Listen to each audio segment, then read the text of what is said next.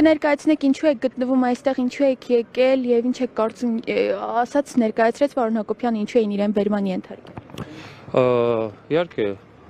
ինֆորմացիա ստացա, որ փոխտնօրենին կենտրոնի բերել են այստեղ, հրավիրել են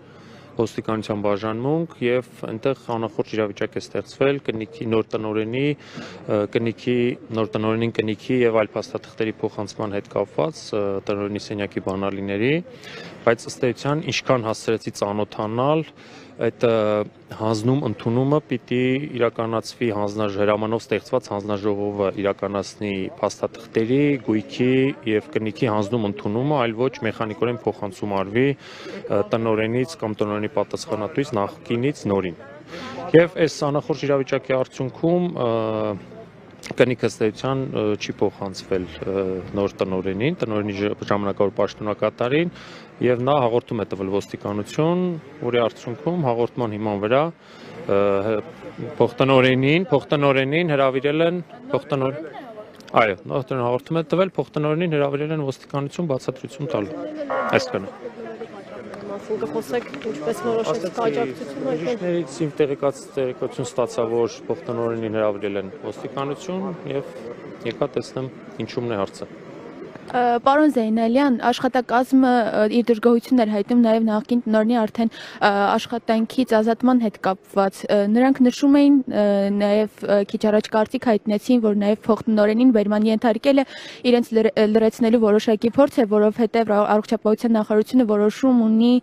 ՁԻԱՀ-ի կանխարգելման հանրապետական կենտրոնը միացնել նոր ինֆեկցիոն բժշկական կենտրոնին, որը կարծում են անընդունելի եւ սխալ որոշում է։ Ինչ եք կարծում դուք այս որոշման մասին։ Եկեք այս երկուսը միմյանց չխառնենք, չշփոթենք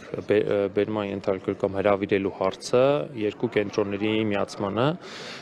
հրավիրել են ոստիկանություն փոխտնօրենին հաղորդման հիման վրա։ Նոր տնօրենի ժամանակավոր պաշտոնակատար հաղորդումը ներկայացնել եւ ոստիկանությունը իր իրավասությունների շրջանակներում պարտավոր էր հրավիրել բացատրություն վերցնելու։ Սա է խնդիրը կոնկրետ ոստիկանություն հրավիրելու հետ կապված։ Իսկ մյուս նշած ձեր հարցը կենտրոնի հետ կապված եւ դժգոհությունների կենտրոնի բժիշկների եւ իրենց շահառուների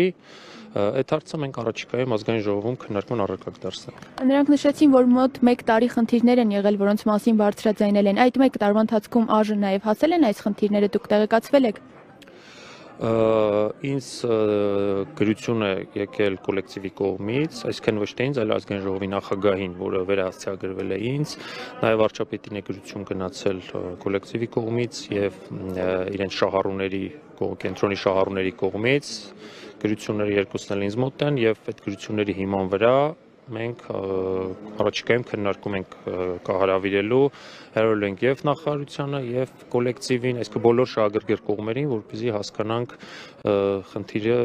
էությունը որն է եւ լուծումը ինչպես պիտի լուծենք այս հարցը, որպեսզի եւ դժգոհություններ չլինեն եւ շահառուները չտուժեն եւ նորմալ կազմակերպի կենտրոնի աշխատանքները։ Օրենսդրության հետ կապված կարծես խնդիր կար, աշխատակիցները նշում են, որ իրավունք չունեին անաշխատունակության մեջ գտնվող տնօրենին աշխատանքից ազատելու, կա նման խնդիր թե ոչ։ Ճիշտն ասած, փաստաթղթերին, այդ հրամանին եւ անաշխատունակության ժամանակավոր անաշխատունակության թերթիկին ծանոթ չեմ, ժամկետներին, որը երբ է եղել ինչ ամսաթվով,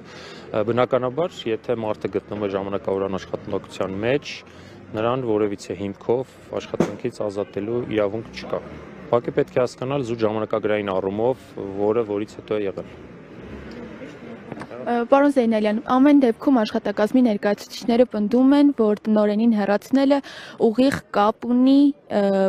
կենտրոնը հիվանդանոցին միացնելու հետ։ Դուք այդպես չեք կարծում, որևէ հիմնավորում կամ կասկածներ ունեք։ Տեսեք, եթե կենտրոնը միացվեր նորքի ինֆեկցիոն հիվանդանոցին, ըստ էության ավտոմատ տնօրենի հաստիքը կրճատվելու էր, այսինքն դա ավտոմատ էր ստացվելու։ Հիմա ես չգիտեմ ինչումն է այս հապճեպությունը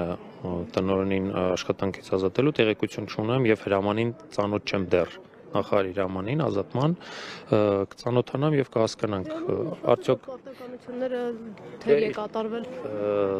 տեղյակ չեմ, ծանոթ չեմ հրամանին եւ այնտեղ նշված աշխատանքային օրենսգրքի որ կետով է ազատման հրամանատարվել, եւս ծանոթ չեմ, վստահաբար կծանոթանամ եւ համտեսական եզրակացություններ կանենք։